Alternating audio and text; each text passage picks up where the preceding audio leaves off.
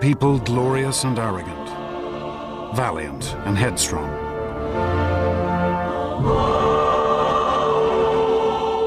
These were the men and women who laid the very foundations of Western civilization. Their monuments still recall perhaps the most extraordinary 2 centuries in history. A time which saw the birth of science and politics, philosophy, literature and drama. Which saw the creation of art and architecture. We still strive to equal.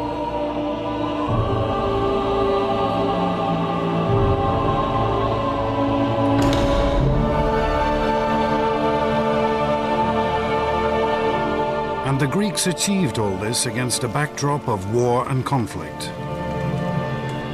For they would vanquish armies, navies, empires many times their size, and build an empire of their own which stretched across the Mediterranean.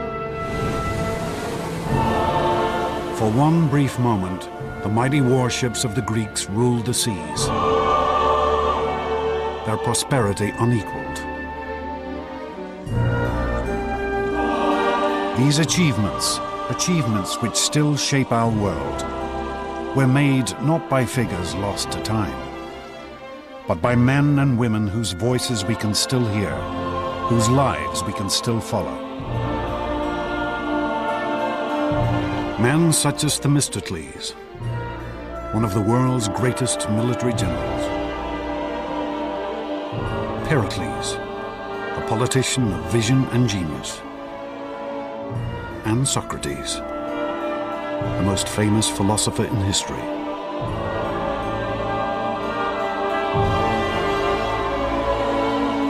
This is the story of these astonishing individuals, of the rise and fall of a civilization that changed the world.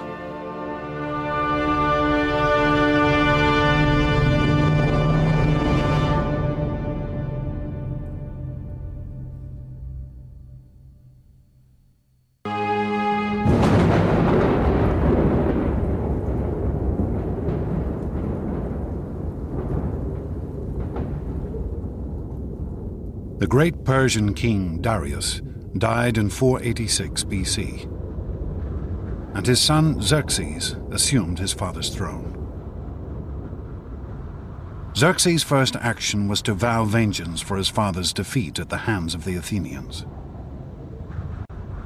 On my father's behalf, and on behalf of all my subjects, I will not rest until I have taken Athens and burnt it to the ground. As an imperial power, the Persians cannot allow small regional states like this to beat them with impunity. Xerxes began to gather his forces. He conscripted troops from every corner of his empire. Arabians, Egyptians, Phoenicians, as well as Persians.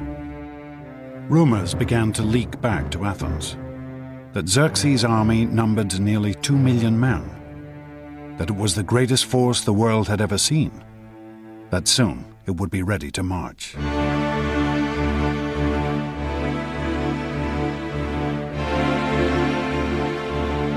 And then finally, in the spring of 480 BC, news reached Athens. The Persian army had set out for Greece.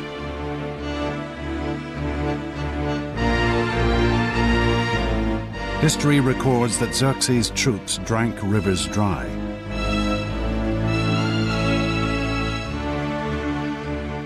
Trampled fields to the raw earth, ravaging the land as they marched on towards Greece. Xerxes was confident of victory.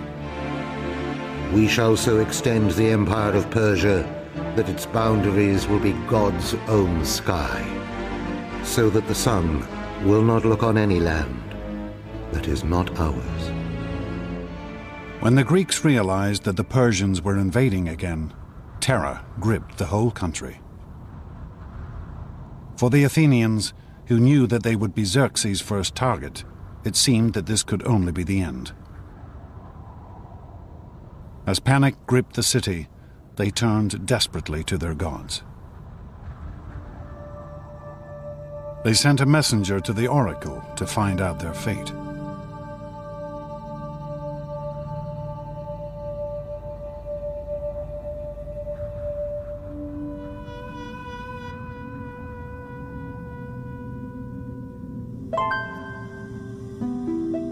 Here, high in the Greek mountains, can still be found the site of Delphi, the most famous of the Greek oracles.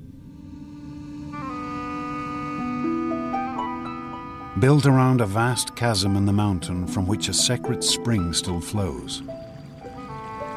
Here the Greeks would come to discover their future.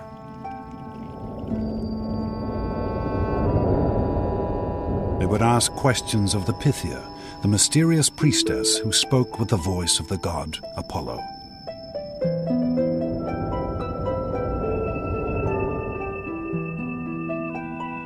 People came from all over the Greek world to consult Delphi, and sometimes came from outside the Greek world as well. It was considered to be the centre of the universe. The omphalos, the navel stone of the whole world, was at Delphi.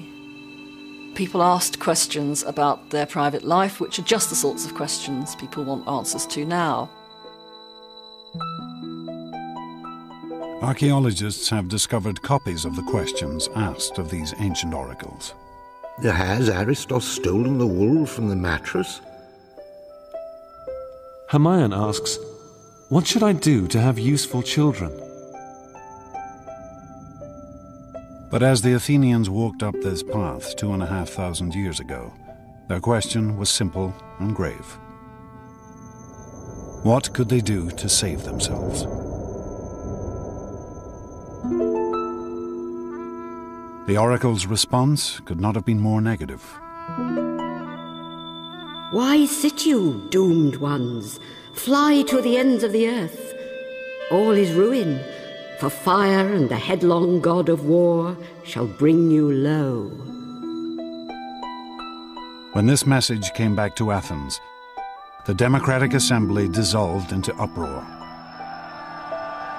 It seemed that even the gods had deserted them. But Themistocles refused to panic. He had spent every day since the Battle of Marathon waiting for this moment. He sent the envoys back to Delphi for a second prophecy. Though all else shall be taken, Zeus, the all-seeing, grants that the wooden wall only shall not fail.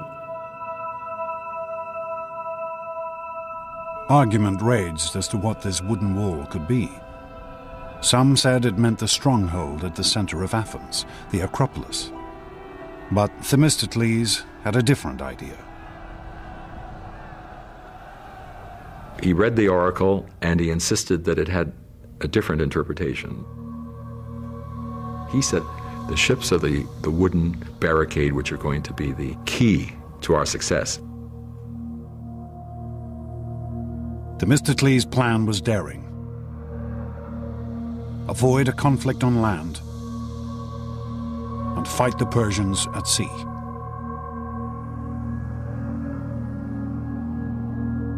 He ordered the evacuation of Athens for the first time in her history.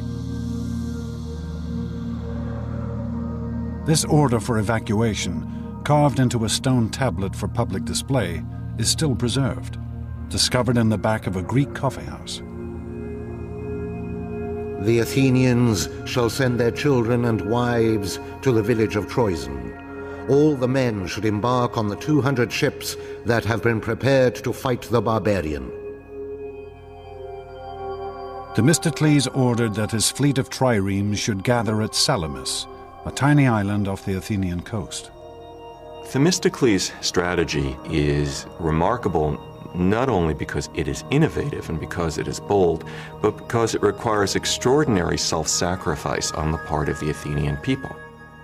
He wants every man, woman, and child to leave their homes and possessions and to go into exile.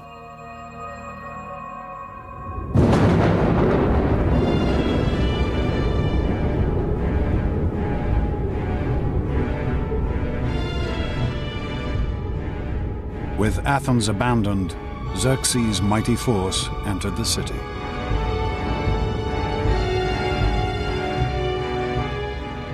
The Persians march in and go up onto the Athenian Acropolis, the symbol of Athens. And they burn it.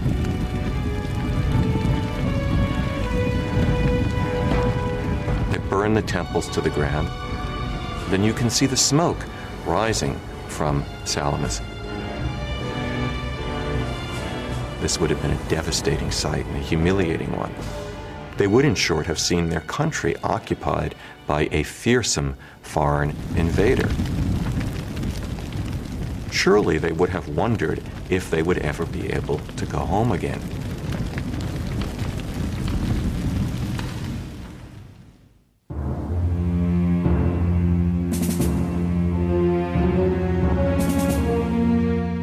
As night fell, Themistocles met the leaders of the other Greek city-states on the island of Salamis. They had also assembled their much smaller fleets here. Their scouts had reported back. The Persians now not only held Athens, but had also gathered a mighty fleet 4 times the size of the Greek forces.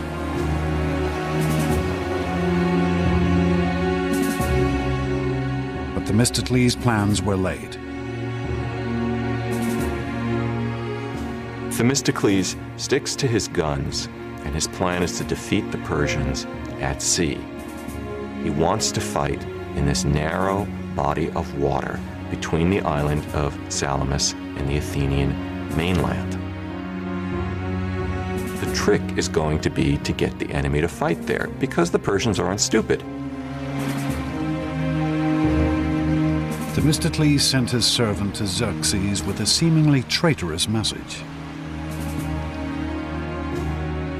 The Greeks are afraid and are planning to slip away. They're squabbling with each other and will offer no opposition. You have at this moment an opportunity of unparalleled success. So eager was Xerxes for a crushing victory, he was happy to believe Themistocles' ploy. Xerxes marshals his admirals, and they embark, and they spend the night rowing. They send a contingent along the eastern defile, the strait there. They try to block up the straits.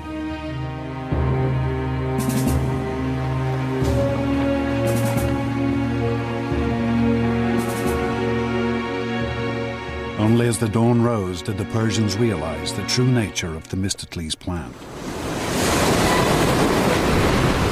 They discovered the Greeks not in disarray, but ranged in a battle line across the narrows in front of them.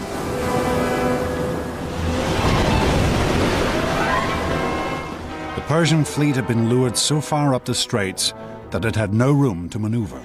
The powerful Greek triremes bore down on them without mercy.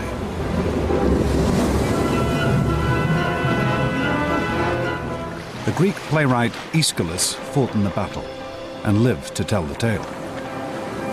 We heard from every part this voice of exhortation.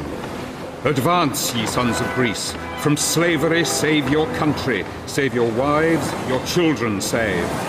This day the common cause of all demands your valor. The Greek forces smashed into the cornered Persian fleet.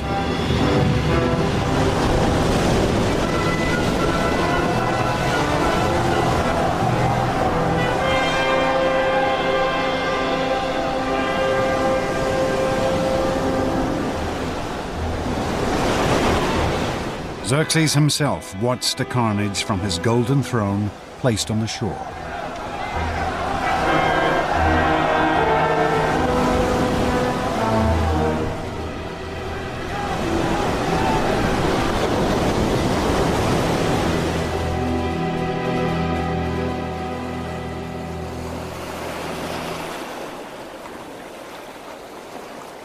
At the end of the battle, the Persians had lost 200 ships. For the Greeks, it was a stunning and conclusive victory. victory at Salamis is tremendously important for Greece and for the Athenians. It breaks the Persian navy. The Persians can no longer guarantee that they can feed their army, nor can they guarantee the safety of the Persian king. He must immediately get back to Asia Minor while the going is good. In practical terms, the game is over, and the Greeks have won. Themistocles' triumph was complete. He had persuaded the Athenians to build a navy. He had convinced them to sacrifice their entire city to bring them victory at sea. His instincts had been proved right. He had defeated the greatest empire of the day. And he had now placed Athens in a position where she could build an empire of her own.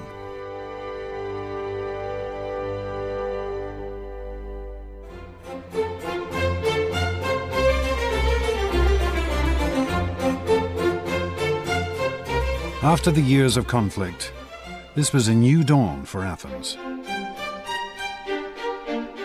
The Athenians are going to have naval superiority in the eastern Mediterranean. And that is how great their victory over the Persian fleet is. And this has a momentum of its own. Before you know it, the Athenians are the head of a naval confederacy, and they're on the road to becoming a superpower.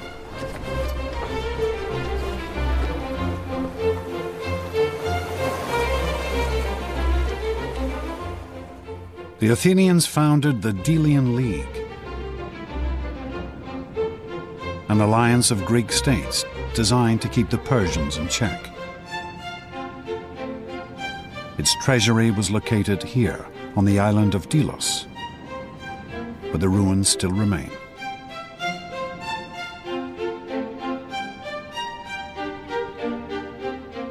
By 450 BC, this league had more than 200 member states, but Athens was the undisputed leader. The Delian League had become Athens' empire in all but name.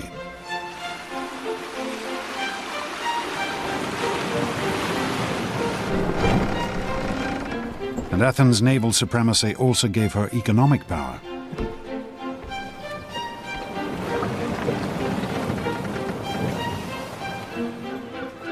She became a city at the center of a vast trading network.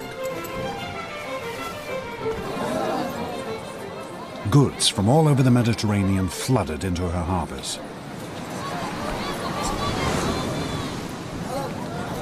In its heyday, Athens was the big apple, or if you will, the big olive of the eastern Mediterranean. Constant coming and going of traders. The wharves would be busy, full of people in a cacophony of language.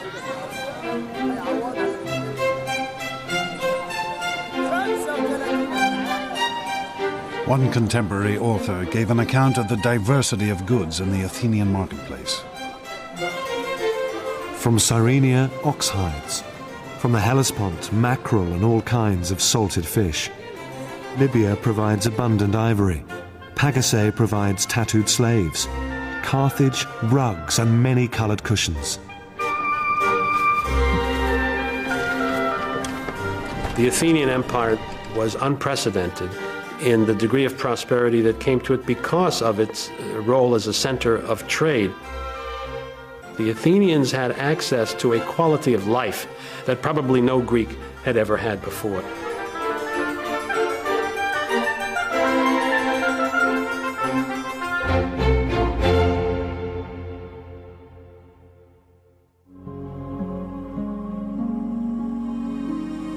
Athens' rise to economic and political supremacy occurred at lightning speed. After the Battle of Salamis, she became the dominant power in the eastern Mediterranean in less than a generation. And at the city's heart still lay her unique system of government, democracy. A system of voting using pebbles, olive leaves, or the show of hands that decided every aspect of the city's government.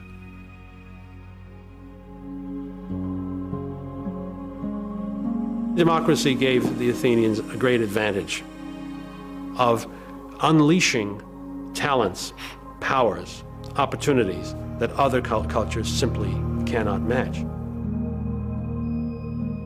The Athenians keenly protected their democracy from any threat, foreign or domestic.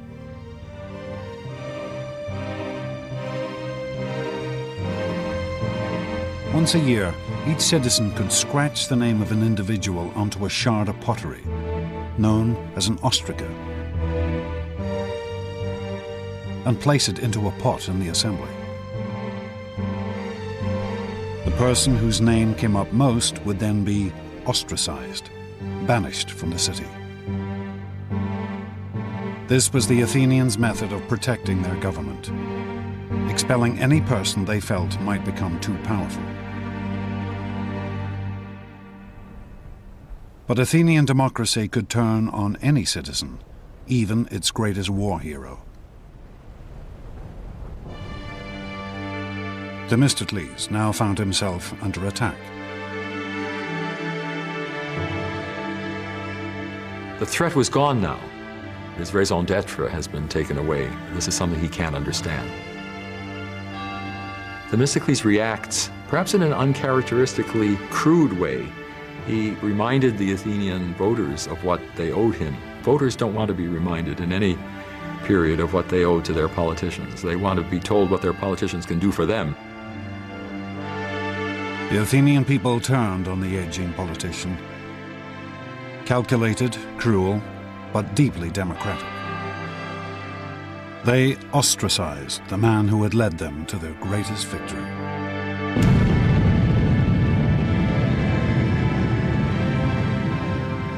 Themistocles was ostracized, I believe, because he was simply regarded as having gotten too big for his boots. Some of the ostraca with Themistocles' name still inscribed upon them have been found, hidden down an ancient well. Archaeologists believe that these had been pre-prepared by Themistocles' enemies, to be handed out to Athenian voters who couldn't write.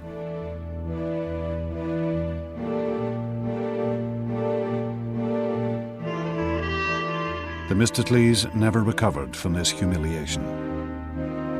He was to spend the rest of his years wandering from state to state, finally dying in exile in Persia, the country whose defeat had been his greatest triumph.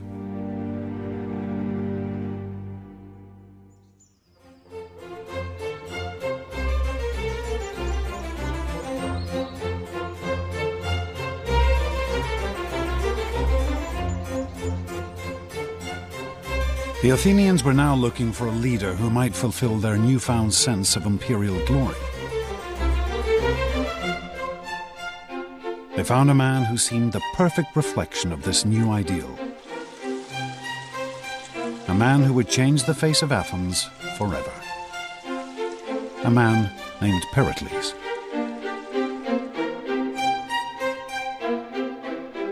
It's probably not a more important figure in the history of classical Greece than Pericles. He was the leader of Athens at the height of its power and of its artistic achievement. He was the figure associated appropriately with bringing Athenian democracy to its climax, to its height. But Pericles was no obvious democrat like Themistocles, for he had been born into one of Athens' most elite families.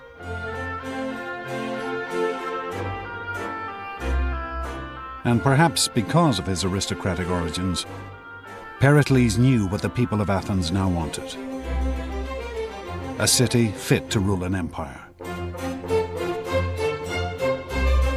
It seems clear that Pericles had in mind to create a city whose greatness would be admired by the people who lived there, by everybody else in the Greek world, well into the future.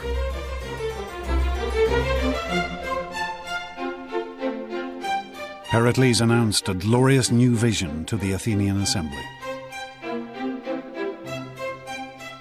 All kinds of enterprises should be created which will provide inspiration for every art, find employment for every hand.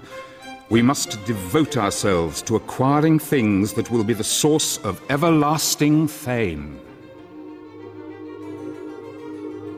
Pericles turned his attention to the Acropolis, the sheer peak in the center of Athens, home of the city's patron goddess, Athena.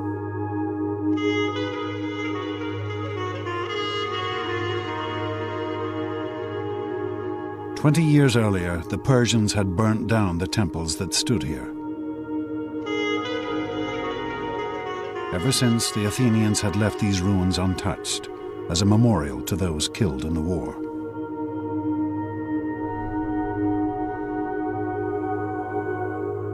But Pericles had other ideas. He proposed a massive reconstruction plan. At its center would be a new Parthenon, a temple to Athena, and it would be one of the most astonishing buildings of the ancient world.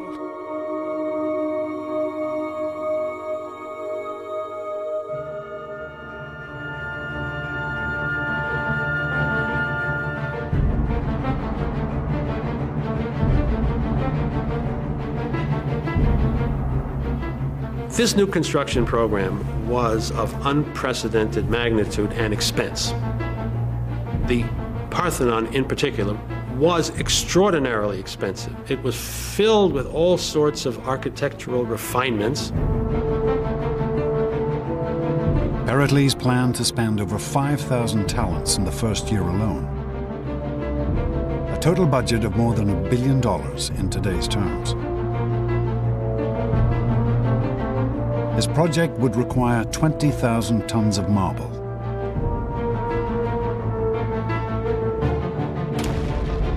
The Athenian quarries at Mount Pentelicus, just outside the city, resounded as hundreds of workmen traced out and carved great blocks of marble from the mountain.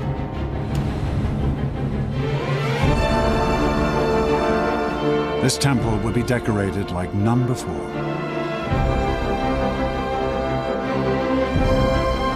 Sculptors and craftsmen were gathered from all over the Greek world. With them stood Pericles, for he treated the building of the Parthenon as his own personal project. He selected architects, he selected the men who designed the plans. Pericles was directly involved in the planning process. Some protested that he was decking out the city like a prostitute. But when the building was completed in only 15 years, his critics were silenced.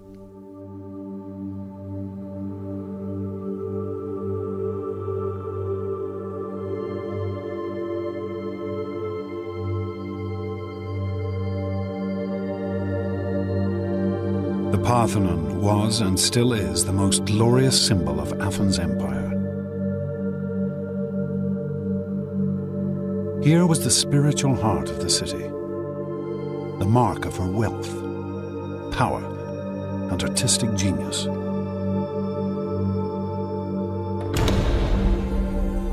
When you first came through the door, you'd have been just stunned.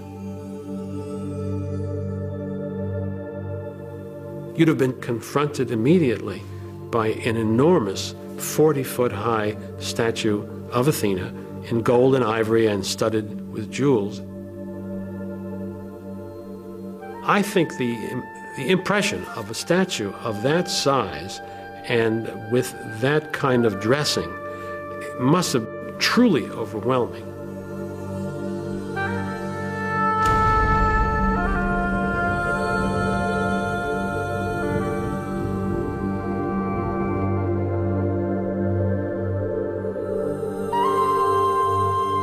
Pericles had embellished his temple like no other.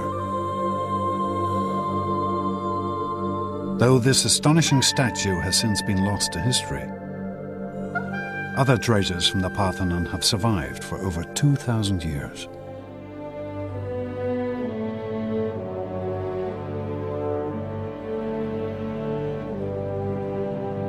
The most famous is the Parthenon frieze.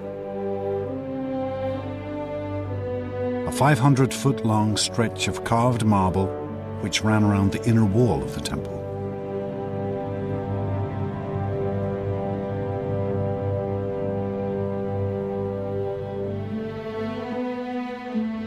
The Parthenon frieze is only 2.5 inches thick at its maximum depth, and yet in this space the sculptors carved rank upon rank of crowded figures, a great procession of Athenians, glorious and elegant.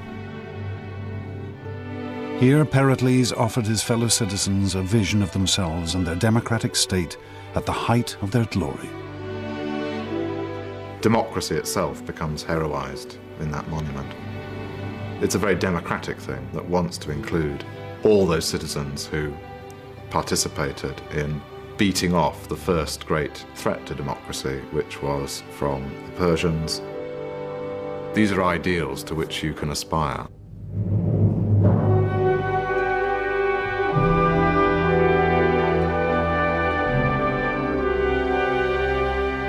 The monuments that Pericles built for his fellow Athenians still stand on the peak of the Acropolis.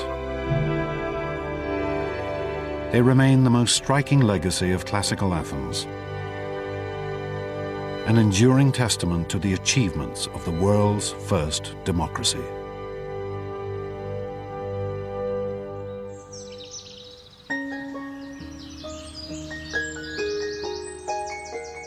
But Pericles was not simply concerned with astonishing construction projects.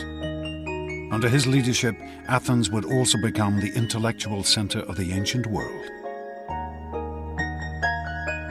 Pericles was remarkable in that he associated with the leading minds of his day in just about every field of endeavor. In these years, Pericles played host to an astonishing generation of individuals.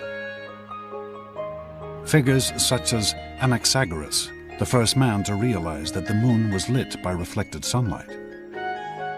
He knew Herodotus, the world's first historian, who wrote one of the earliest records of Greek life. And poets and authors such as Aeschylus and Euripides, whose works are still standards of world literature. Pericles was well aware of his city's stature. Our whole city is an education. For our citizens excel all men in versatility, resourcefulness, and brilliance. Even Pericles' partner, a woman named Aspasia, was unique and distinguished. Pericles had divorced his wife and set up home with a foreign woman, a woman whose occupation was hardly to be expected. For Aspasia was what was known as a hetaira, Greek for a companion. Yes, she was, in a technical sense, I guess, a prostitute, but she was more than that, a woman of charm, of style, of intellect. She really was very extraordinary. She had an extraordinary mind. This relationship caused scandal throughout Athens, not just because of Aspasia's profession, but because Pericles treated her as an equal, something deeply unusual in 5th century Athens. One of the things that created such a stir was that Pericles had her participate in conversations that he had with some of the most important individuals with whom he talked. There's jokes to suggest that Aspasia actually was the person who wrote Pericles' speeches. Pericles and his circle were to become one of the most famous and influential groups in Western history. But in 5th century Athens, the highest achievements of art and culture were not restricted to the elite.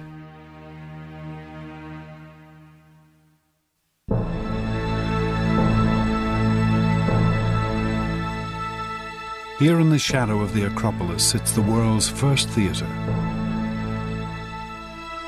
Twice a year, the Athenian population would gather here to watch a great festival, a festival of drama.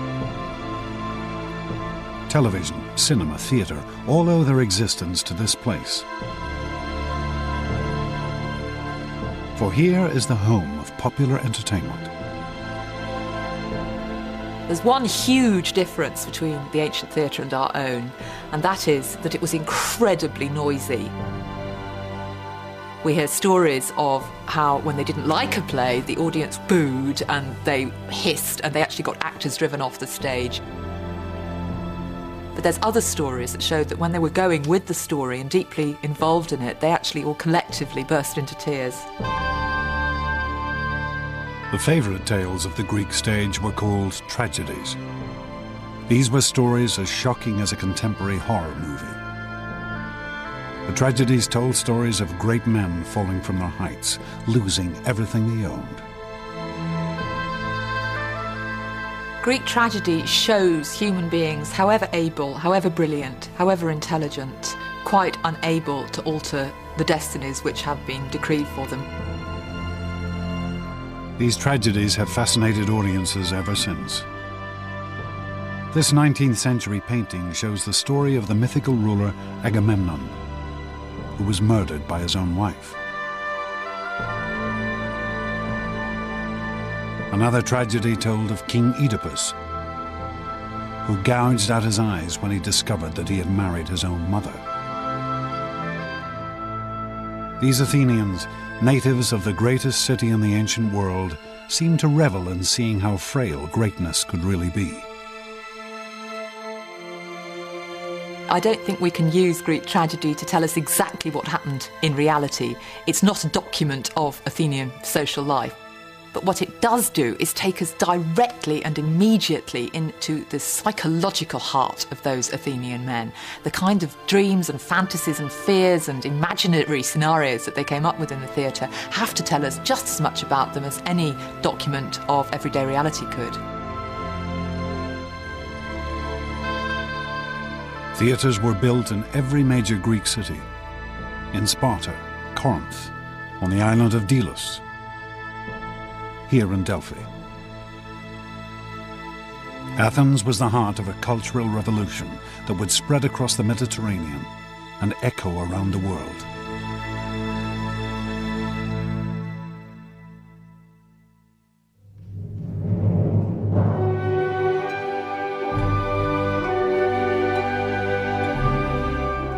Periclean Athens seems to me to belong in a smallish collection of cities where truly great moments in the human experience took place. Culture in the broadest sense reaches a peak. But after 20 years of building the cultural capital of the Western world, Pericles and his fellow Athenians would now find that their theatre and their tragedies would hold a bitter sting.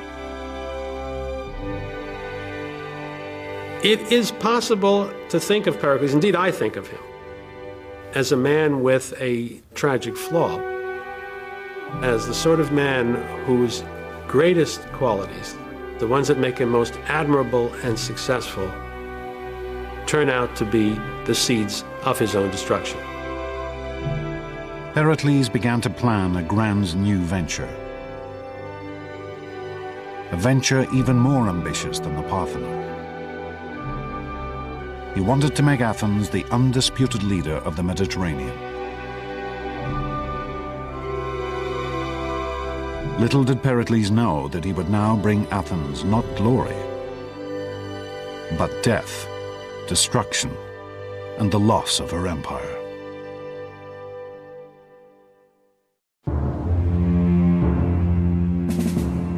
Athens, the year 431 BC. Pericles takes the podium of the great democratic assembly and presents the Athenians with his most daring plan. War with Athens' oldest enemy, the city-state of Sparta. Sparta was the only other Greek city-state which still matched Athens in power. For the Spartans, trained from birth in the arts of war, were a fearsome military force, and they ruled all of southern Greece. Pericles was convinced it was time to finally vanquish this old rival. victory over the Spartans would make Athens the undisputed leader of the Mediterranean. If we go to war, as I think we must, be determined that we are not going to climb down. For it is from the greatest dangers that the greatest glory is to be won. The assembly embraced Pericles' plan. The Athenians were never ones to shrink from a fight. The ancient Greeks as a whole were not by any stretch of the imagination a peace-loving people. Peace was an interruption of war rather than vice versa, and the Athenians were as bellicose as any other Greeks.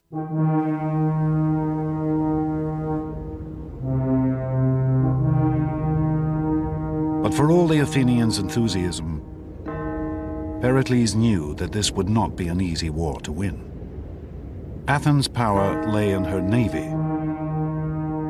The Spartan infantry could well defeat her on land. And so he proposed a strategy of unusual complexity and sophistication. Pericles convinced the Athenians to abandon all the land around Athens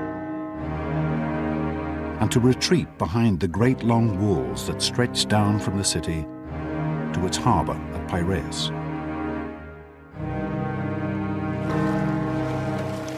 Pericles would use the Athenian navy to supply the city by sea.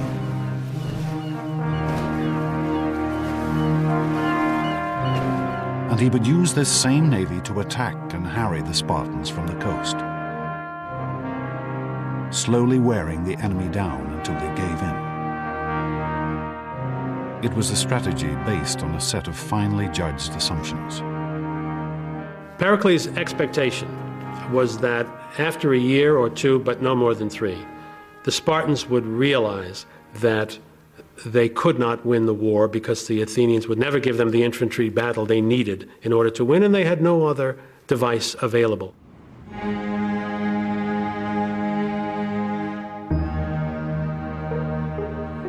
The Athenians crowded behind the city walls. Confident in their vision of imperial power and glory, they assumed that Pericles' strategy could only bring them victory. But among this teeming multitude could be found one man who refused to assume anything.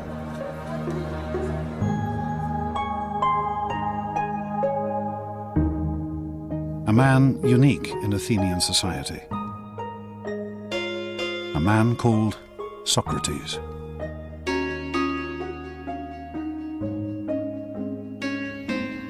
If you were an ancient Athenian citizen, the first thing you'd see is a man who was unbelievably ugly.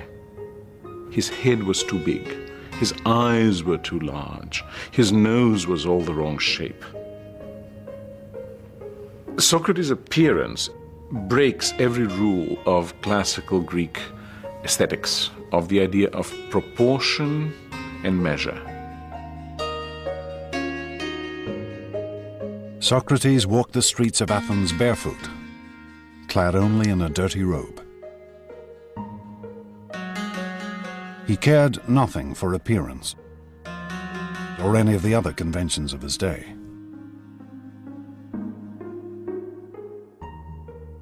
Socrates was interested only in the mind. This unlikely figure would become the leader of a revolution in thinking that had been gathering strength across the Greek world.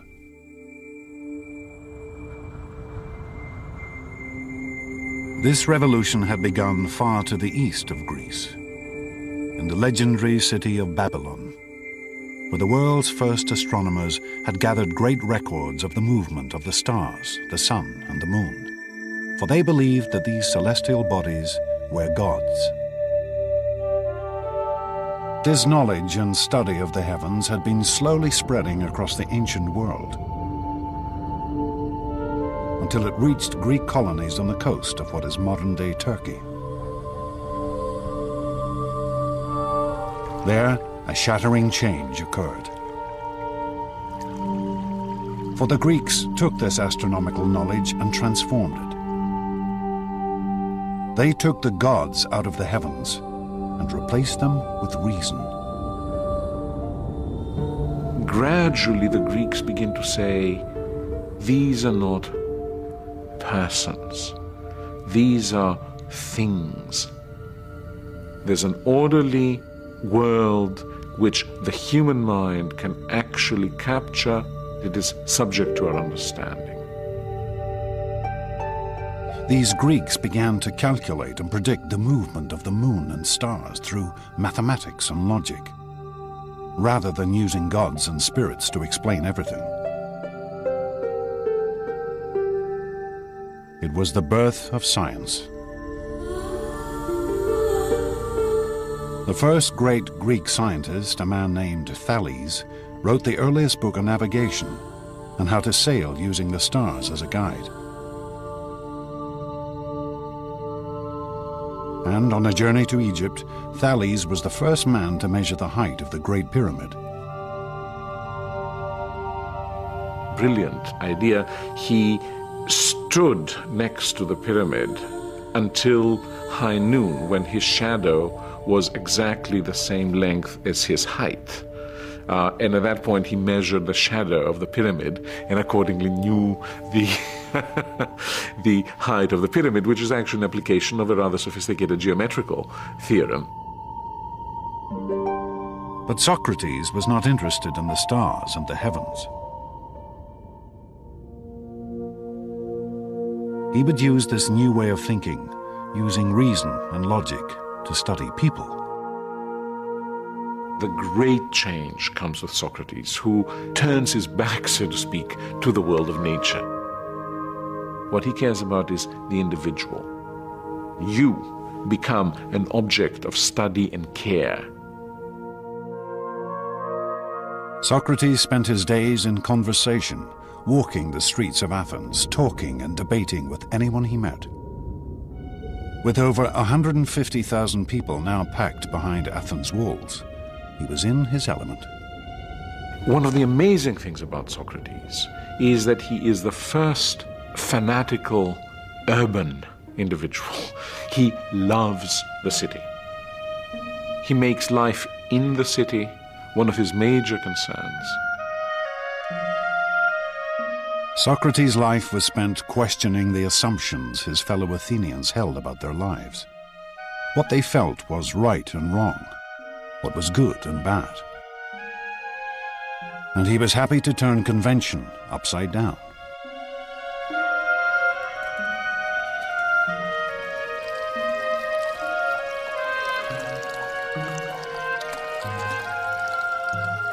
One of Socrates' followers recorded how, at the end of a drunken dinner party, Socrates proved to a fellow guest that he was in fact the better looking of the two. My eyes must be more beautiful because they bulge out, and therefore I can see better. And by the same account, my nose is more beautiful because my nostrils flare out, and so I can therefore gather in more smells. This is typical Socrates, using reason and logic to examine the world anew. Socrates says you must make every decision based on your own understanding of what is good and what is not good, what is right and what is wrong. For Socrates, this freedom of thought was paramount, even if it meant upsetting the whole notion of a beautiful nose. I tell you, let no day pass without discussing all the things about which you hear me talking. A life without this sort of examination is not worth living.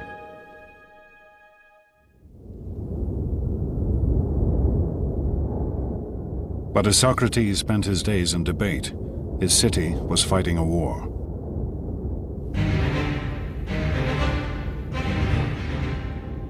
The Spartans invaded Athenian territory and set about burning all the farmland around the city.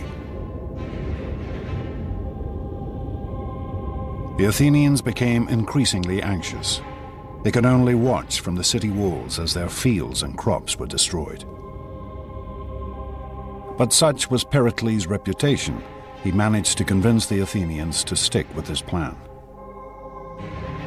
The city could rely on her fleet and shipments from overseas to survive. Little did Pericles know that this fleet now carried an even greater threat.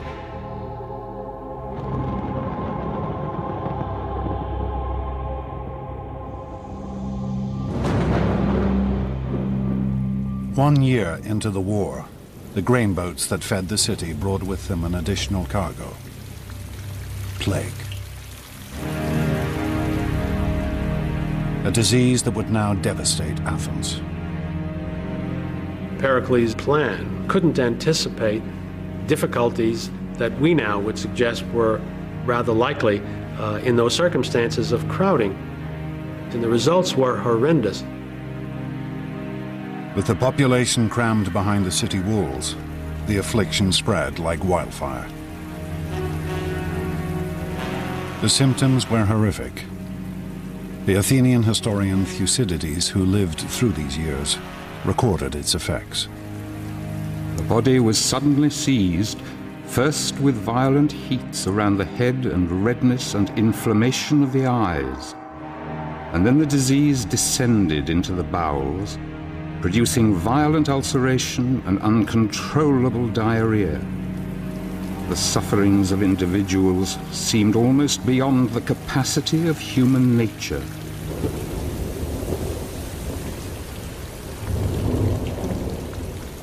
Sufferers, racked with fever and overcome with unquenchable thirst, would crawl into the city cisterns and water mains to die.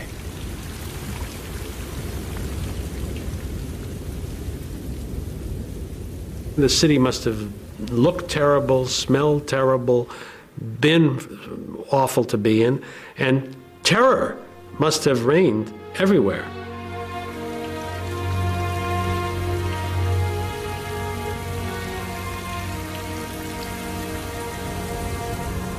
The plague would kill over a third of Athens' population. And then it struck the city's figurehead, Pericles.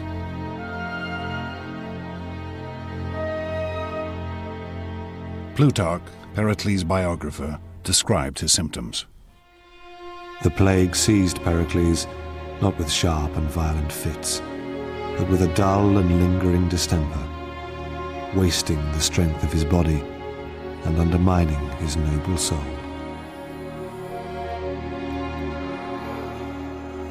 By the end, the patrician hero of the city was reduced to relying on potions and magic in an attempt to cure himself.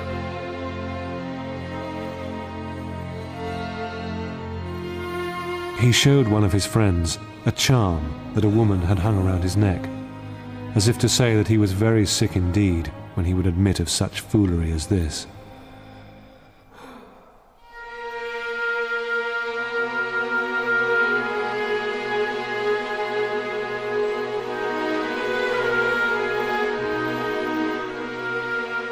Finally, after 6 months of lingering illness, Pericles died in 429 BC.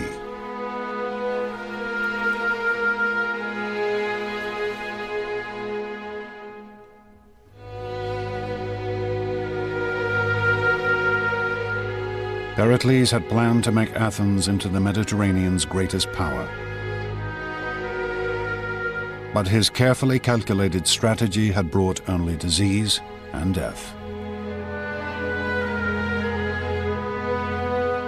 Like most brilliant men, like most people who have had great success all their lives, Pericles simply underestimated the degree to which some things are out of the control of the very best intelligence and the very best knowledge that there are.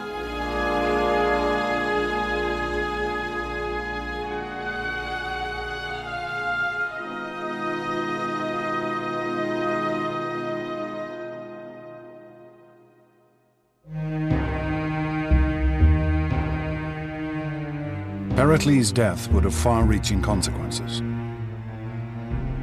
It soon became clear that this one man had been the linchpin of the Athenian state.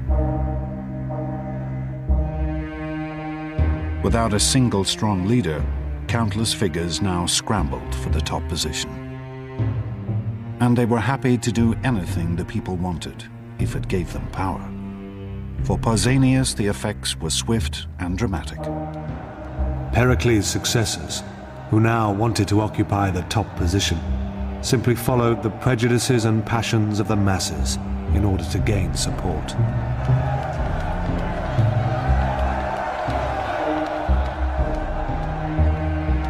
Athenian democracy now revealed a new and terrifying potential. The potential to slide into mob rule, crippling her ability to fight a war.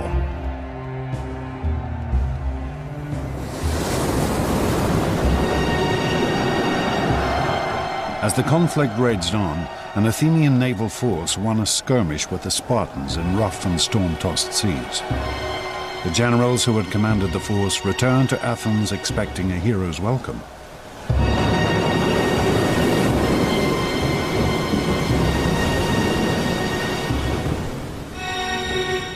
Instead, they were thrown into prison.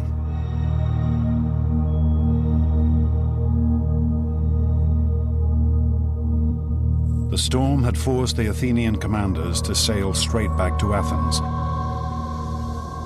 without picking up any of their soldiers who had fallen overboard during the battle. Rabble-rousing speakers had convinced the assembly that this failure to rescue the men was a crime so appalling that all the generals should be summarily tried and executed.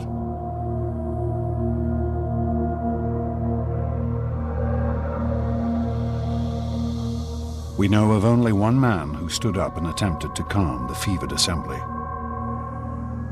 Socrates. Socrates alone, and against the very, very serious and vocal and aggressive and mad, furious reaction of the public, stood his ground and said it was the wrong thing to do. He was going to vote against it. Socrates' principle of questioning the society he lived in now had a real and practical purpose.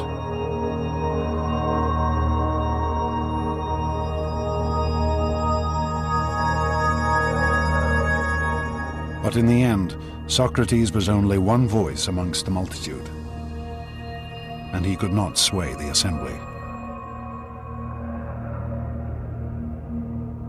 The generals were condemned to death by drinking poisonous hemlock.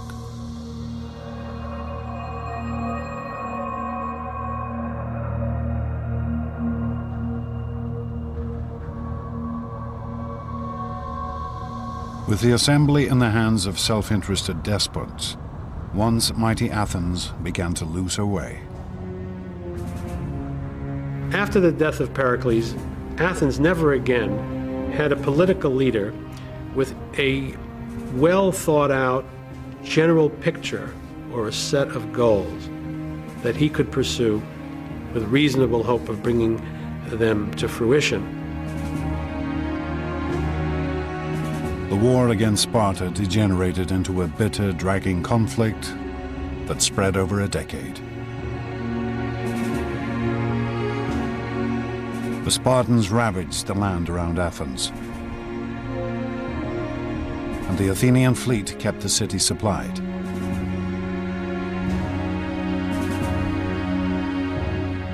Neither side was able to defeat the other.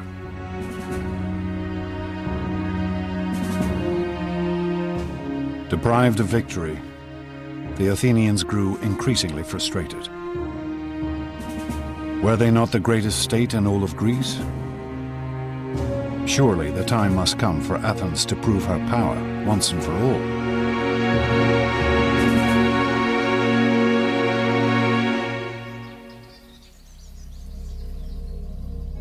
Then, in the year 416 BC, a daring proposal was put before the assembly. A small Greek colony on the island of Sicily had asked for protection. Protection from a neighbor allied with Sparta. Why should the Athenians not come to their aid, humiliate their Spartan adversary, and perhaps conquer all of Sicily at the same time. As one Athenian addressed the assembly, "This is the way we won our empire, and this is the way all empires have been won. Let us set out on this expedition, for it will destroy the arrogance of the Spartans, and at the same time we shall become rulers of all Greece."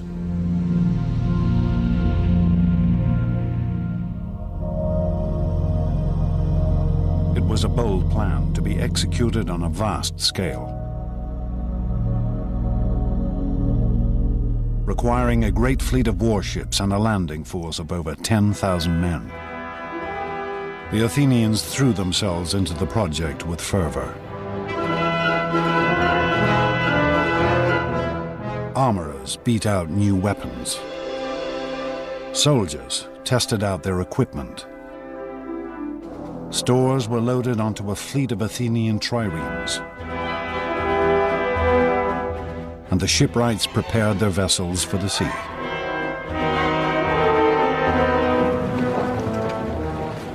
Then, to great fanfare, the mighty invasion force set out for Sicily.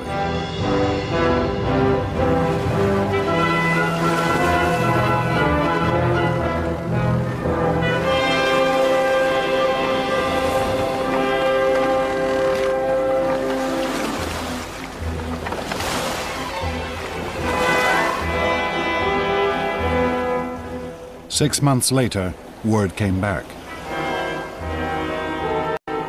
The campaign was not going as quickly as hoped. They needed reinforcements.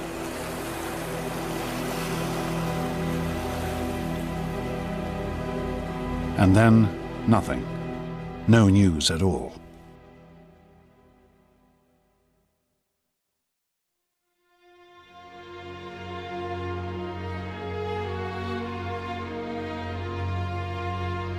Then, in the autumn of 413 BC, a sailor arrived in the city.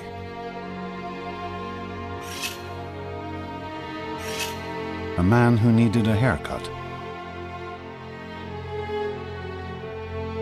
And as he talked to his barber, he told an appalling tale of a vast and terrible slaughter.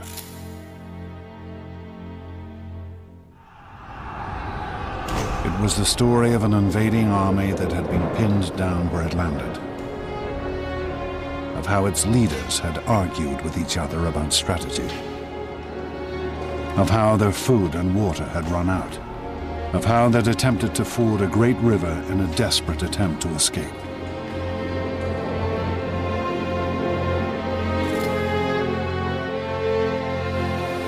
They rushed into it, all discipline lost, and every man wanting to cross first. They fell over each other and trod each other underfoot, and they drank thirstily. The water was foul, but still they went on drinking, mud, blood and all, the dead lying thick in the riverbed.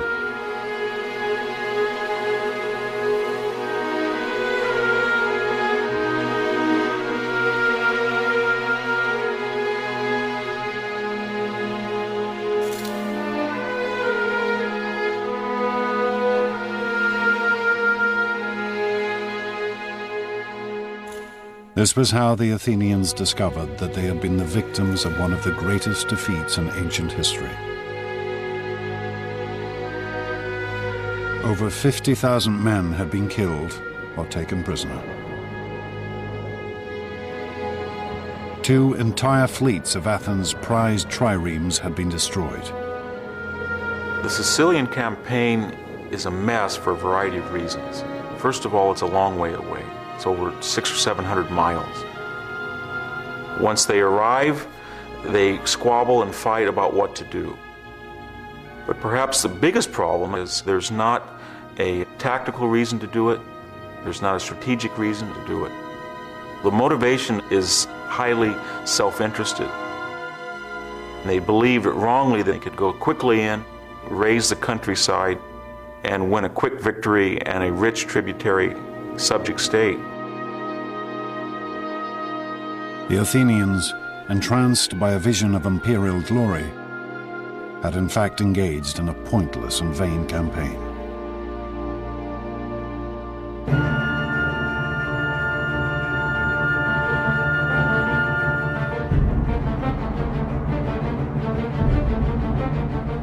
With Athens' military power now crippled, her enemies began to close in.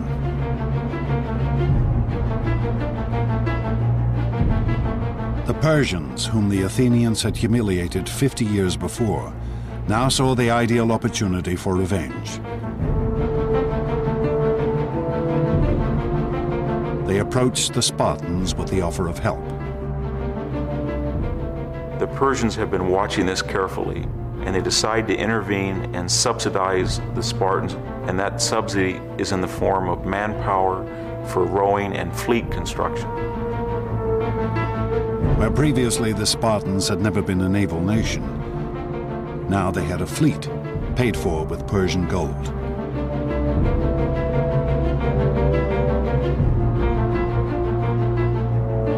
With Athens' navy decimated by the defeat in Sicily, the Spartans could now blockade the Athenian harbors. The great grain convoys from Egypt and the colonies could no longer get through. And finally, the Athenians began to starve in the streets.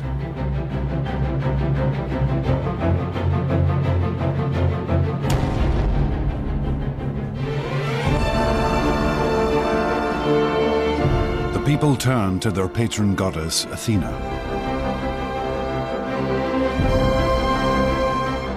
At the height of Athens' glory, only 30 years before, Pericles had honored her with the most glorious temple ever seen.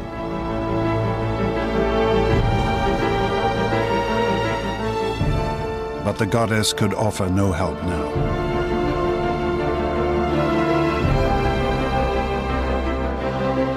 Athens, once so sure of her preeminence in the Greek world, was now home to a population ravaged by plague and war, besieged and starving. With her treasuries empty and her once proud fleet crippled. In 404 BC, Athens finally surrendered to the Spartan commander, Lysander.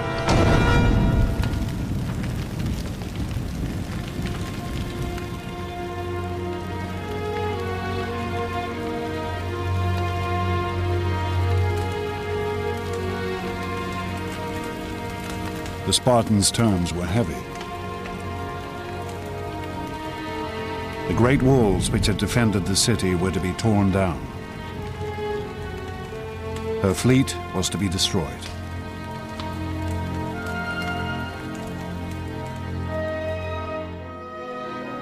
We had this wonderful scene of Lysander sailing into the Piraeus and dismantling the Athenian fleet. That's important because the destruction is symbolically a destruction of the Athenian Empire.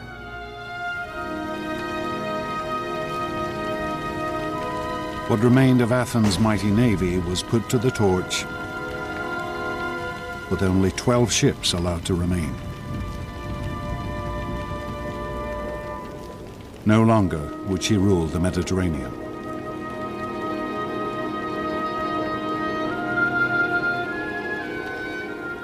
The Athenians became convinced that they could do, finally, in the end, more than they really could. And I think this is really the point in which the potential that Athenian democracy brought about could turn to tragedy. They could achieve great things, they could not achieve all great things. But it would still take one more act of vanity and violence before the Athenians could redeem themselves. And their city could be reborn.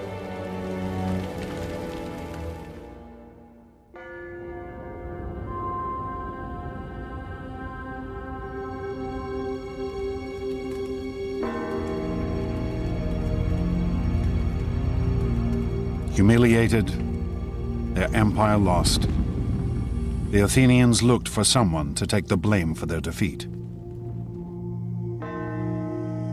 They searched for an enemy within their city walls, someone who had dared to question their dreams of supremacy.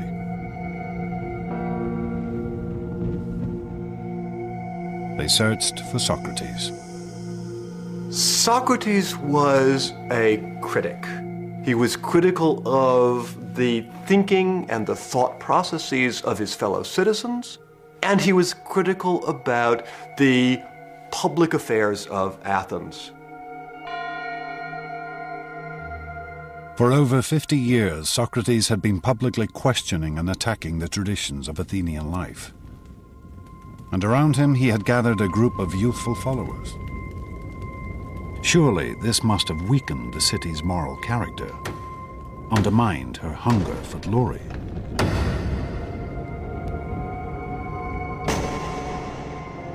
Socrates was arrested on charges of undermining the state religion and corrupting the youth of the city. I am quite sure that especially in a relatively small society like Athens, someone who is constantly questioning the principles by which the society has traditionally governed itself will be perceived as a very major danger by at least some people in society. You can easily see that a few hundred people might want him out, and they did. The Athenians would now put to trial the one man who dared to question the way they lived their lives.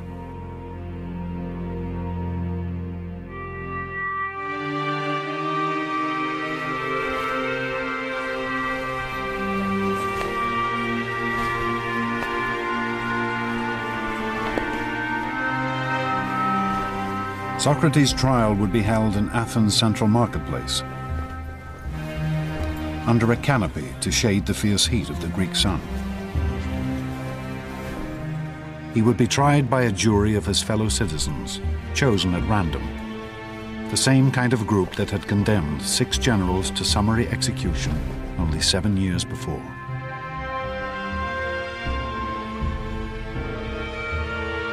Socrates would be given only a limited time to defend himself, for all speeches in the Athenian courts were timed by a water clock, one jar of water steadily running into another.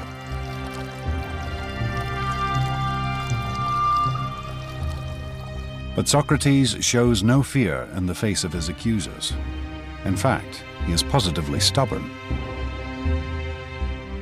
To put it bluntly, I've been assigned to this city, as if to a large horse which is inclined to be lazy and is in need of some great stinging fly. And all day long I'll never cease to settle, here, there, everywhere, rousing and reproving every one of you. It is not an approach designed to win sympathy. Socrates is setting himself and his life against the entire Athenian state. He is doing what he thinks is the right thing to do. He thinks the life he has chosen, this life of thinking for yourself, is the best life. As he says in his speech, the unexamined life is not worth living for a human being.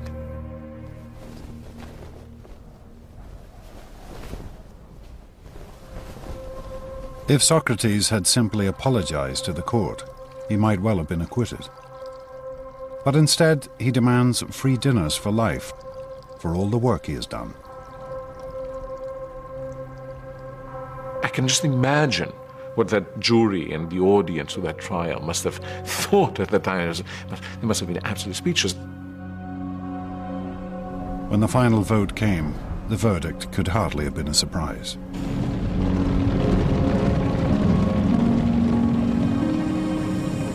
The court found Socrates guilty with the penalty of death.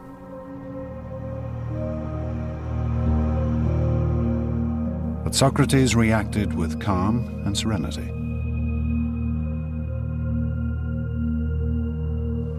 Well now, it is time to be off, I to die and you to live. But which of us has the happier prospect is unknown to anyone but heaven.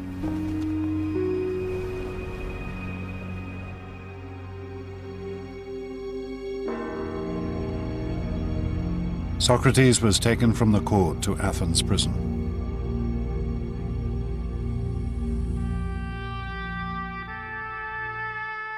The site of this prison still exists. We can still trace the layout of the cell in which Socrates was probably held.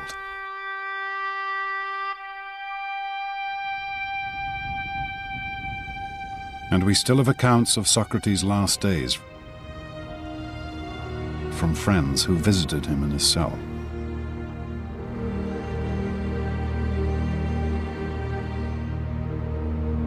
Socrates would be executed in the traditional Athenian manner,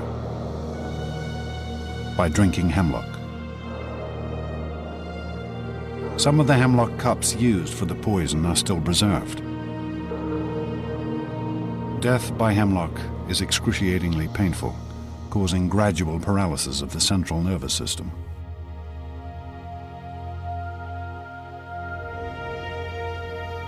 But as the moment of his execution drew near, Socrates turned to his friends, treating the whole affair as if it were nothing at all. For me, the fated hour calls. In other words, I think it's about time I took my bath. I prefer to wash before drinking the poison, rather than give the women the bother of washing me when I am dead. But as the hemlock was poured, his friends broke down. We have the account of one named Fido. In spite of myself, the tears came pouring down, so that I covered my face and wept broken-heartedly. And then everyone in the room broke down, except Socrates himself, who said, "Really, my friends, what a way to behave. I'm told that one should make one's end in a reverent silence. Calm yourselves and be brave."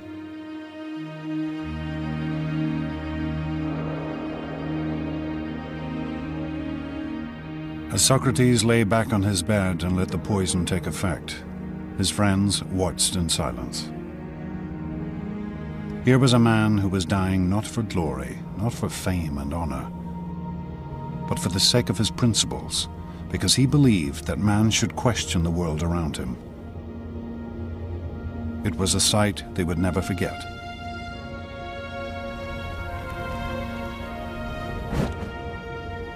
Socrates, in his life and in his death,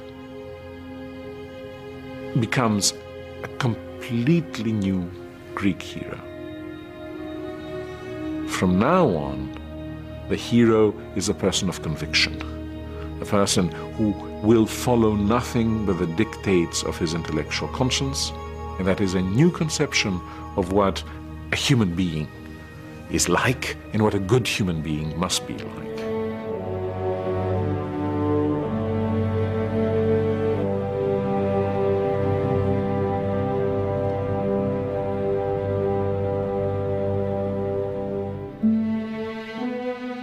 For centuries, the Athenians had believed in one ideal: the vision of a martial warrior hero.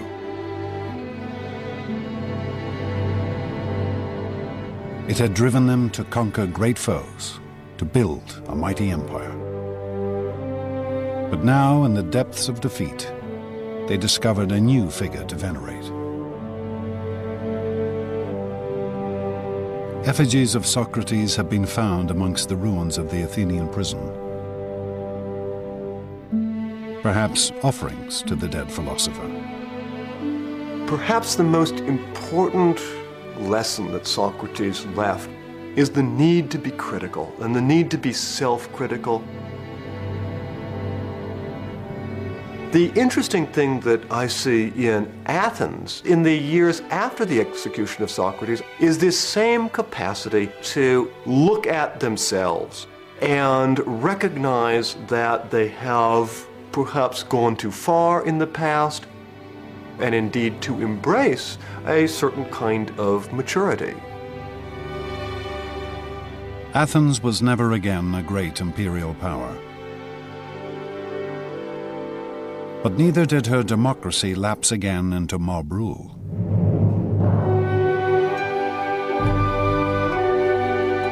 Instead, she became a city of intellectual inquiry.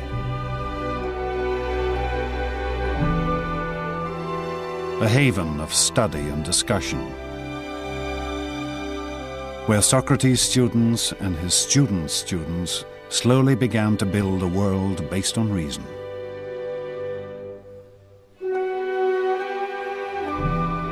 Plato tried to formulate the ideal society. Aristotle studied nature, establishing biology and zoology. And slowly the ideas and work of these Greek thinkers began to spread across the known world. One could say that a major part of the energy of the Athenians turns into building what one might call empires of thought. So where before you had Athens sending its ships to the various islands in order to collect taxes, here you have reason extending its dominion over all areas in which our lives are actually lived. Socrates' principles of reason, of questioning assumptions and the world around you, still endure.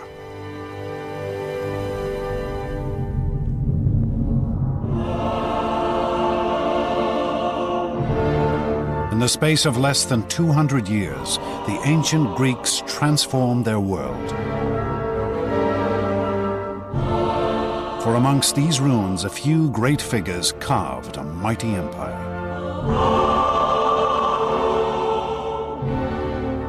They invented democracy and politics, science and philosophy. They gave us literature and drama, art and monuments which still take our breath away. And ultimately, these Greeks taught us how to reason and think.